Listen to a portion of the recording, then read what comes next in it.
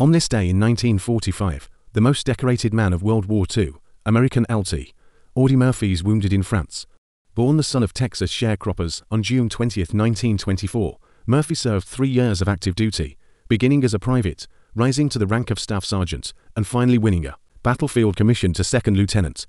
He was wounded 3 times, fought in 9 major campaigns across Europe, and was credited with killing 241 Germans. He won 37 medals and decorations, including the Distinguished Service Cross, the Silver Star with Oak Leaf Cluster, the Legion of Merit, and the Croix de Guerre with Palm. The battle that won Murphy the Medal of Honor, and which ended his active duty, occurred during the last stages of the Allied victory over the Germans in France.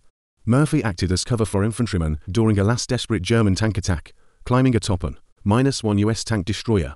He took control of its .50 caliber machine gun and killed 50 Germans, stopping the advance, but suffering a leg wound in the process. Upon returning to the States,